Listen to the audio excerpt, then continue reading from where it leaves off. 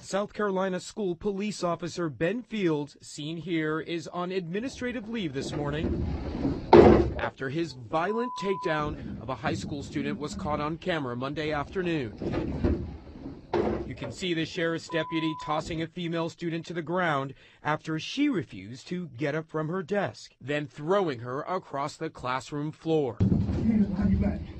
Give me your hands.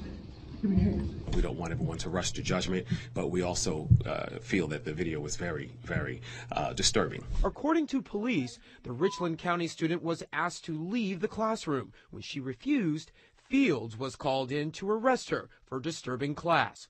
School officials say the video is, quote, extremely disturbing and has banned the deputy from all district schools pending an investigation.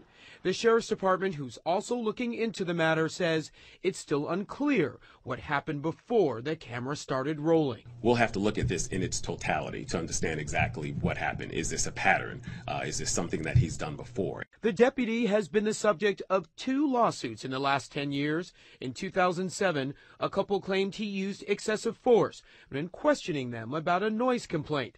The husband says Fields slammed him to the ground, cuffed him, and began kicking him. But the jury ruled in Fields' favor in 2010. In 2013, a student claimed Fields falsely accused the teen of being involved in a gang, the school expelling him.